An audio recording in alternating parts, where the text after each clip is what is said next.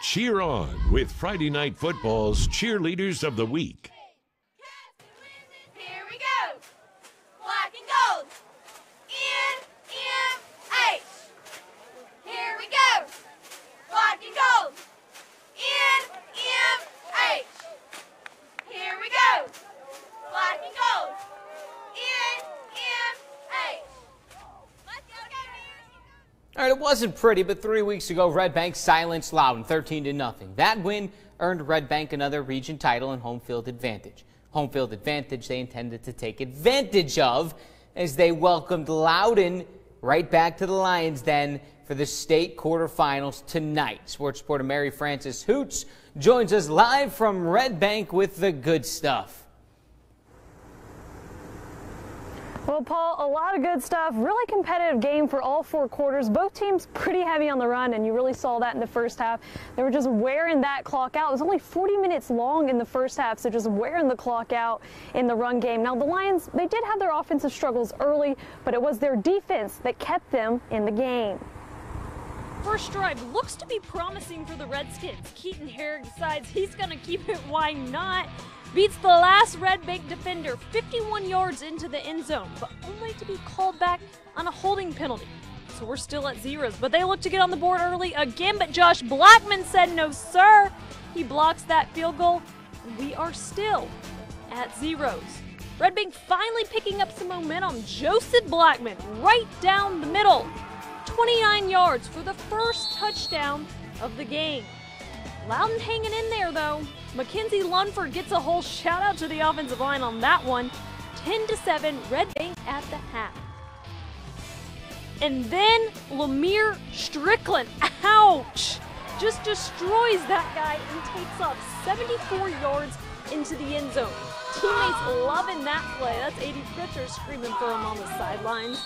And you think you've seen the last of him? You haven't. 3rd and long, dump it to Strickland. He busts a move, add on 10 extra yards this time, 84 yards to the house.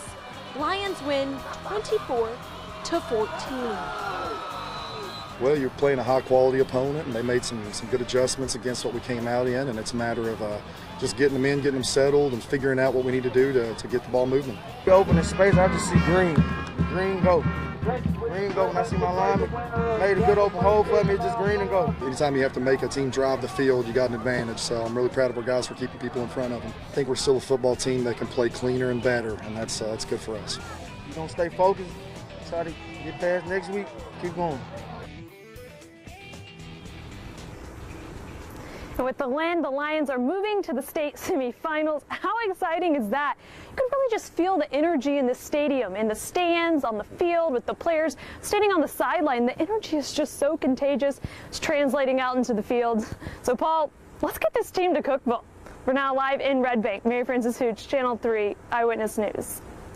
Hooch, thank you so much for that report. Big win for Red Bank. They get, it's a daunting task, Alcoa at Red Bank in the semis next Friday. In 2A now, a tough draw for powerhouse South Pittsburgh. The Pirates had to travel to Gordonsville.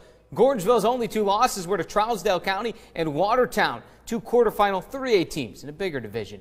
It was a game early, but South Pitt did its thing. The Pirates roll Gordonsville 37-7. South Pittsburgh now in the state semis. They host Coalfield Friday, 8 Eastern. Coalfield beat Oliver Springs 36-0 tonight. In Alabama now, the only local team left fell short. North Sand Mountain shut out in the 2A quarters, 21-0 at Spring Garden. Still a great season for the Bison. How fitting that FanCam would return to Meigs County tonight. They are into the semifinals, yes, but tonight marked their final home game. So here's to you, the Meigs County faithful. FanCam through the lens of photojournalist Sam Blevdog Blevins. See who's on the Friday Night Football Fan Cam, sponsored by Arby's. We have the meats.